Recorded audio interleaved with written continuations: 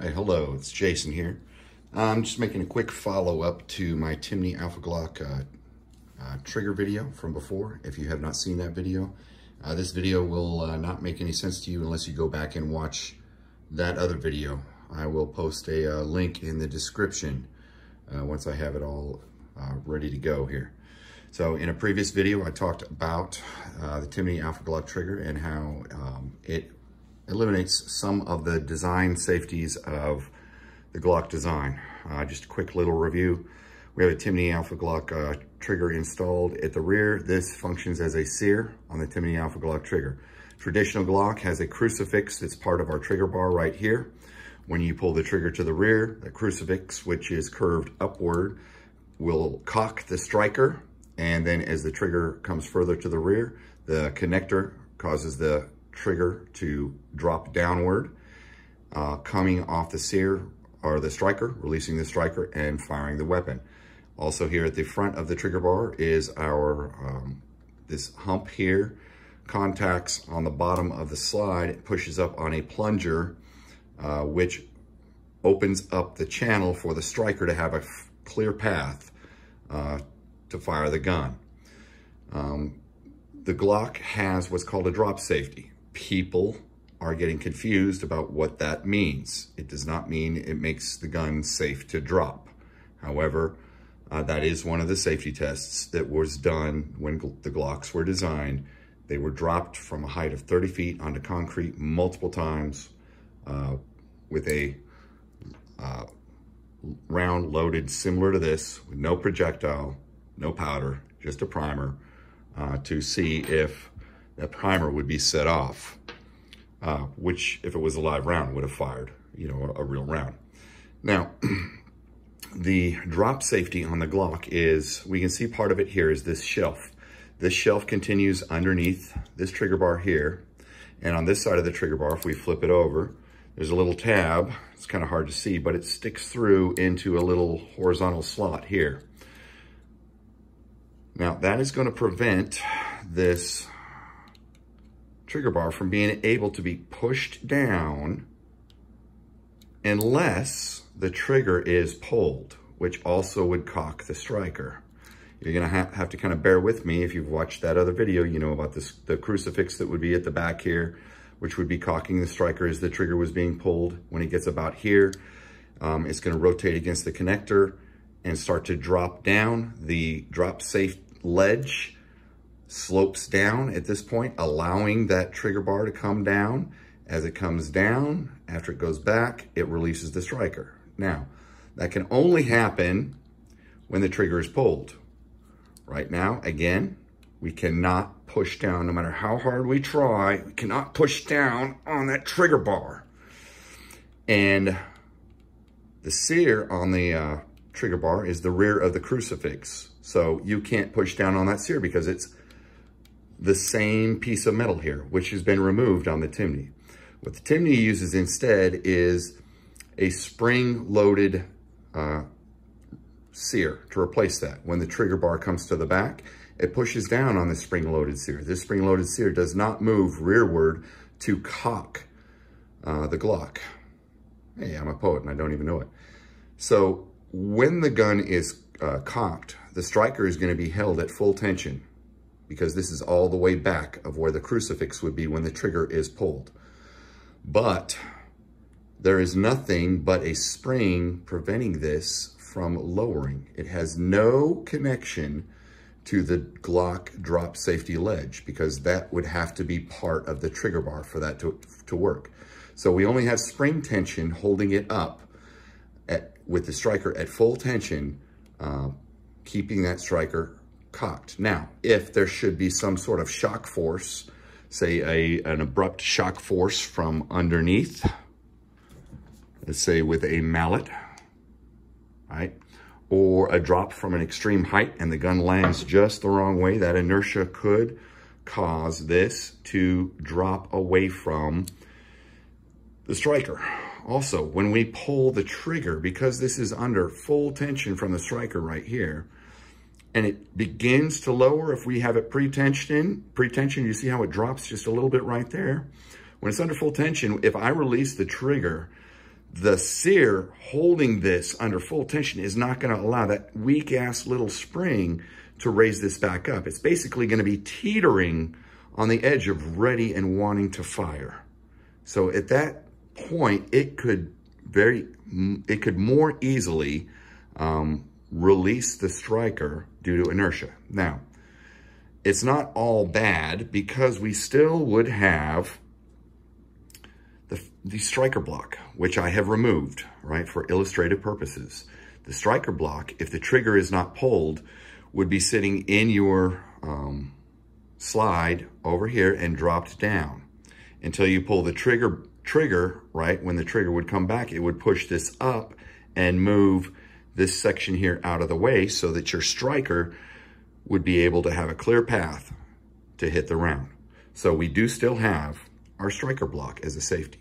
Now, I'm going to demonstrate that when this gun is put together without the striker block, since that's the only thing now, instead of having the safe action of cocking the striker and the drop safety, those two features are no longer present. This is our only feature preventing the gun from firing when we're not pulling the trigger, other than that gimmicky little tab that's on a Glock trigger, which is really the least important of all the safeties. So if we assemble this and we have a fabricated gunsmith rear plate, right, because Brownells was out of them when I did my first trigger job decades ago, right?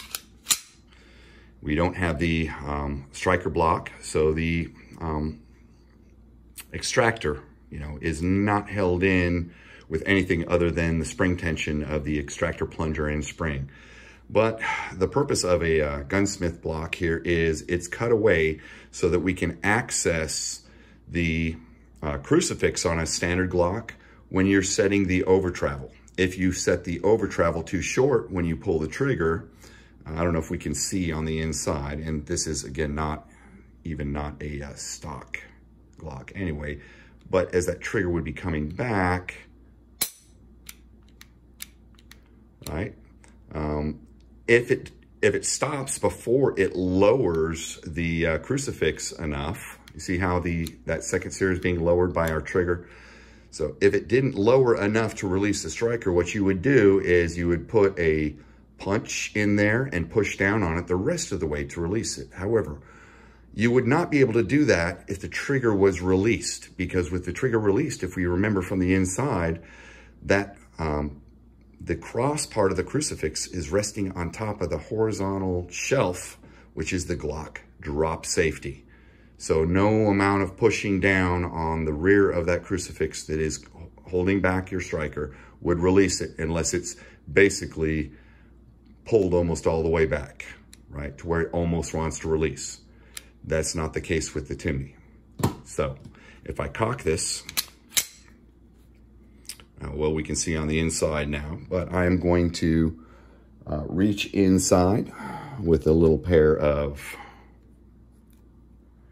you can just use it's just whatever I have handy right here. I'm gonna reach in and grab onto that, and we're gonna listen for a click. I'm gonna push it down. I'm not pulling on the trigger. My hands are out of the way. Gotta get in from the side, I think, here. These do not grip very well.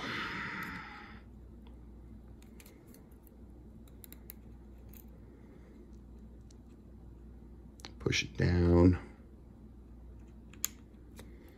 Where are we? There we go. I don't know if you could hear that. Right. But I was able to push down on that sear, and you heard that click. That was the striker being released. Now, if we could look inside, we see from the breech face, we would see the striker sticking out through the front of the breech. It would have fired the gun. Now, some people are saying that when we have the Timney, that the horizontal part of the trigger bar is going to capture that striker. Make sure that we're good to go. There we go. Which is just simply not the case. It sits too far forward. So they're saying that the striker, which would be all the way back here, If it releases by accident through this getting pushed down some way other than through trigger pull, right? Like I said, a shock force, inertial force, releasing that striker, they're saying, well, this is going to catch it here and keep it from firing. This is way too far forward and sits too far low. On a regular Glock, the rear part of this crucifix curves upward and sits quite a bit higher than this horizontal surface here. So the bottom of that striker is just maybe about 15 thousandths below the top edge of this. And it's going to clearly pass by that. And even that wouldn't even matter because it doesn't even need to go that far forward to fire the gun. And we're going to show you, right? So what I have is, let me put this back together. We have some inert, well, mostly inert rounds here, right? We have a primed case. The casing has been sized. There's no powder. There's obviously no projectile. If this is chambered and I can release the striker without pulling the trigger, since there is no plunger blocking that striker, it should fire. Right, we'll explain why that might be concerning here in a moment. So, see if we can load this in. Should be sized. Yeah, sized in there. All right, it's loaded in there. Now, this is going to be kind of loud, even though it's just a primer. I'm going to put on ear probe and eye probe.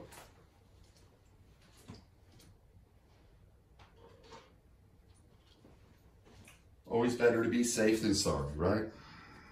So, let me get my ears on.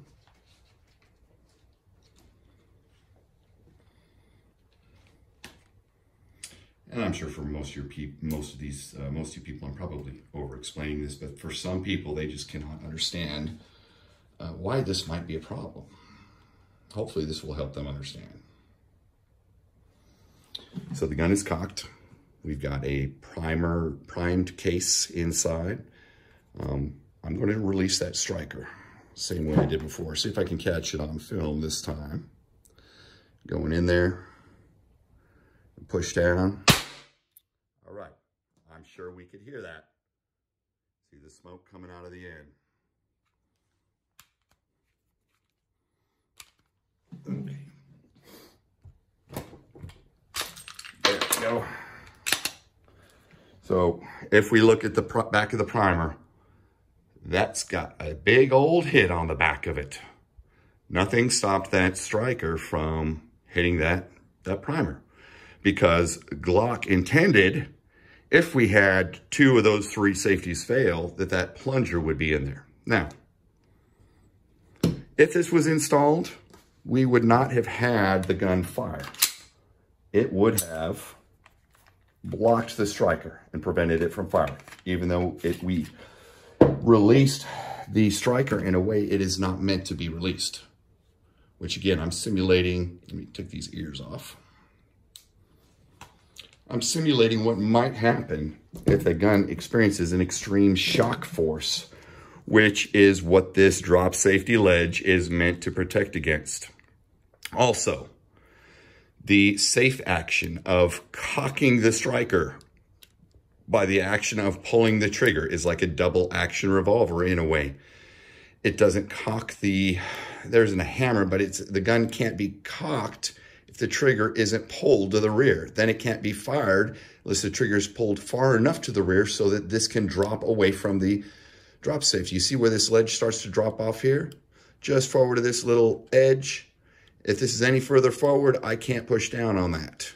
Let me get it right there. Can't push down on it. Would not release. When it comes back here, you can push down on it. Regular Glock would have that drop safety. This does not have the drop safety. So go ahead and take away one of the 3 internal safeties we were talking about. One of those being the drop safety. The other one being the safe action, cocking of the striker as the trigger is being pulled. And then the third one and last one, which we disabled, is that firing pin plunger. Now, a stock Glock is going to have all 3 of those with a stock Glock trigger working for safety. When you put a Timney in there, you're eliminating 2 of those 3 safety features and you're left with nothing but this. If I'm carrying appendix, I am not going to trust my jiggly bits to this little piece right here. Just as I wouldn't trust a Series 80 1911 firing pin block from preventing that firing pin from firing if the hammer drops, right? It's just not enough for safety. That's why Glock puts 3 internal safeties with the addition of the little gimmicky trigger safety that we have there. So for those of us that may have been confused about what is still working, what would happen if the striker was released with the Timney, you know, by accident without pulling the trigger, I hope that clears it up for you, all right? If this doesn't work to prevent that striker from hitting that primer, and it's released through a shock force, some sort of inertial force from underneath, right? Which would cause that to drop. Or we have pre-tensioned the trigger as if to come to a target to fire, but then we change our mind and then we've backed off of it, and that doesn't rise back up because it's overcoming the friction of the striker holding against it. It could fire, right? If this part fails, I want all 3 of my safeties in effect, not just one. So I hope that clears things up for some people. And if you have any comments, questions, you're still not quite understanding the problem with this Timney trigger, for carry, I'd say it's fine for competition because I'm not loading it till I go to the ready line. I don't think it's legal for IDPA. IDPA, the rule makers just haven't figured out how drastically this changes the internal design yet, but I'm sure that once they do, this would not be legal for IDPA, but should still be legal for USPSA. I'd say it'd be fine for competition in those kinds of competitions because you're not loading it till you get to the line. And then you're unloading and clearing it as soon as you've shot your last round. And you're always keeping the weapon downrange. For everyday carry, where that muzzle might be pointed at some very important body parts, especially when carrying appendix, I would definitely not be running this Timney trigger. Stick with a stock Glock. Get a trigger job done on a stock Glock fire control group. It might not be as good as the Timney as far as how crisp it is, the take up, how clean the break is, but it's a lot safer. All right, everybody, have a good one.